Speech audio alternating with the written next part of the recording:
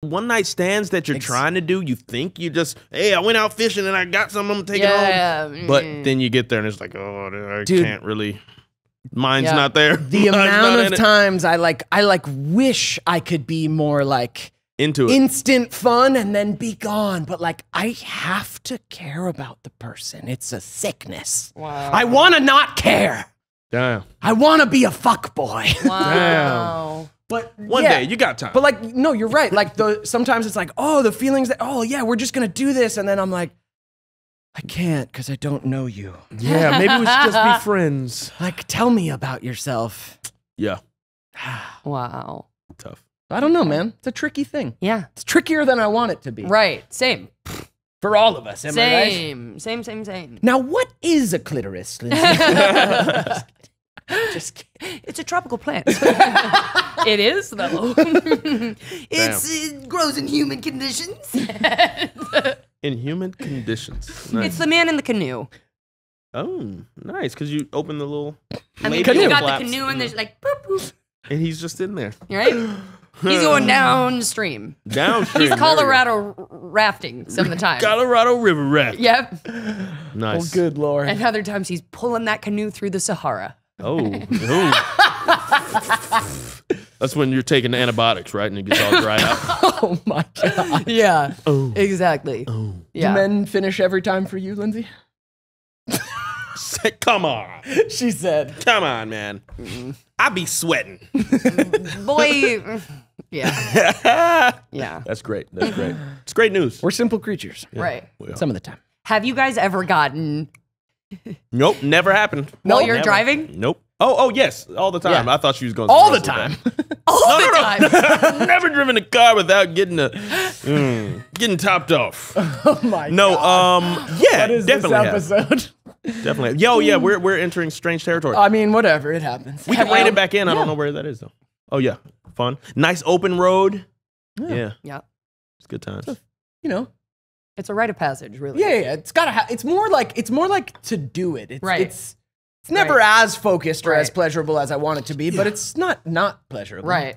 Yeah, But don't it's just like, love it. but it's also like, I'm driving. It's interesting. And when I do that, I'm like, I don't really want to finish, really, because then it's kind of messy, and I'm like, I still got to drive. I don't want to be trying to clean this up, and then... You got that Kings of Leon song? Head while I'm driving. I'm driving. Wait, that's what the song is? It's in the lyric. Oh. Head while I'm driving. Oh. Sex on fire. Yeah, I know the song. Hey, girl! We can't say... YouTube's going to fucking flag us. Damn! No. But You not didn't if we far go, enough. your souks is in food Your raced. souks is on fuku. Yeah, different melody You know? there, guys. Fun fact, lost my virginity to that song. Help! No! Hey, No! woohoo. You had music going from the start? Actually, it was to that whole album, but I finished on that song. Hey, my God. How long was that album? It's actually the second song. It's an EP. It's a single. Dang. Wow. It was the first verse. Fuck! Wow. Devin, I want to know who you lost your virginity to. You know who it is. Oh. It wasn't you.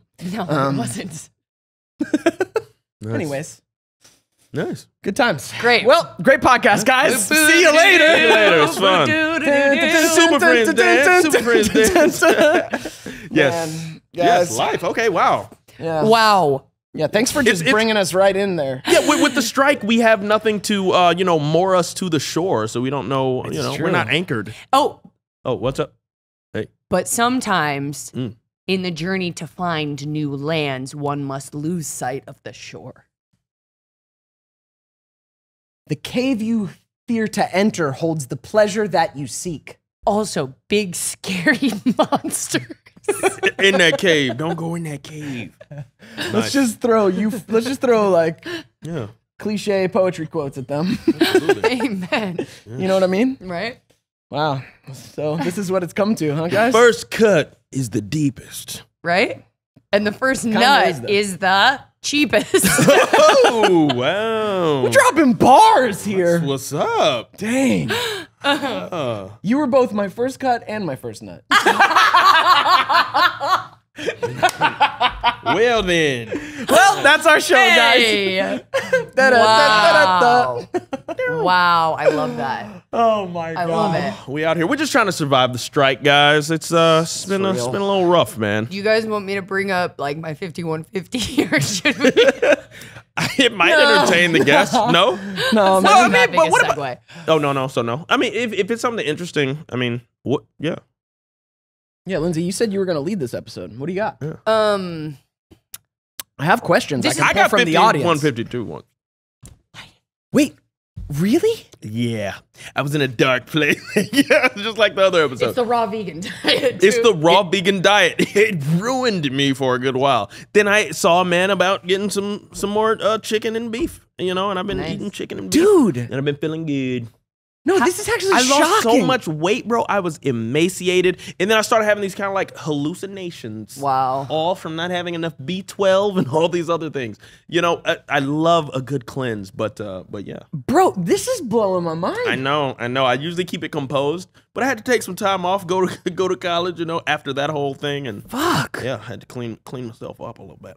Dude, you keep your shit so contained and like so private. It's we're all trying to just have a good time in life. I'm like, I'm not going to clutter other people's minds with my crap. But here's the thing. We're all trying to have a good time, which means we have to climb through this crap first. Right. Yeah. You know what I mean? And so the quickest way to a good time is through the mud, to be really honest with you. Hey. And that's incredible. So what were the circumstances around that? Dude. For people who don't know what a 5150 is, it's a mandatory 3-day psychiatric hold. Oh wait, I lied. It wasn't 3 days. No.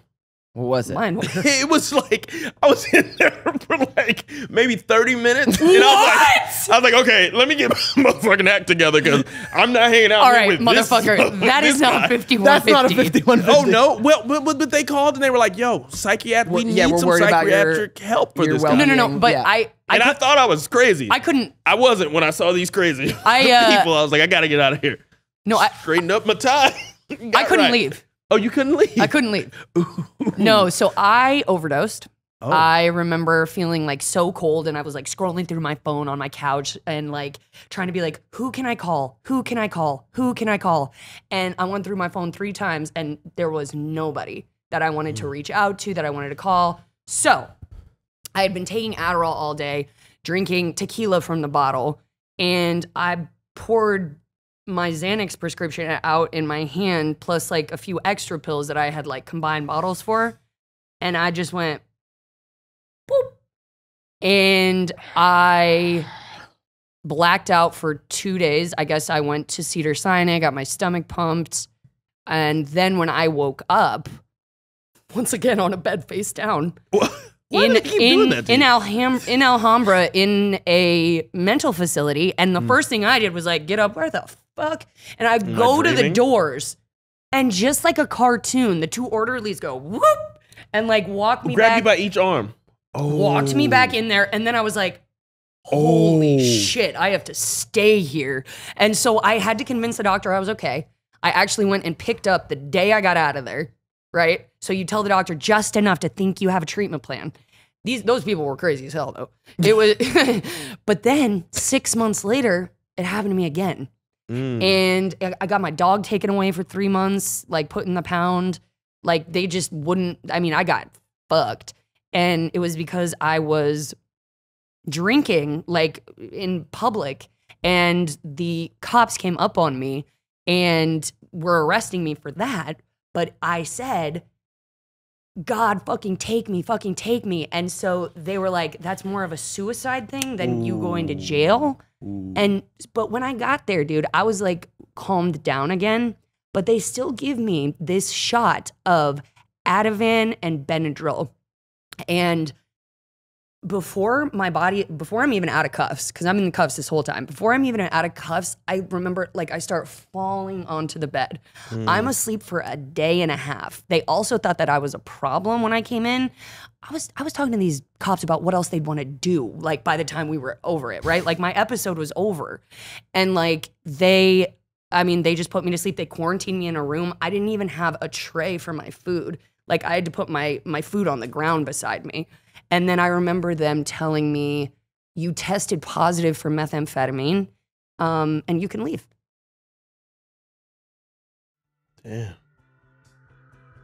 Damn. Thanks for watching this clip of the Ned's Declassified Podcast Survival Guide. For the full episode, go check out the Ned's Pod YouTube. And for more weekly bonus content, come join our Patreon. Link for both in the description.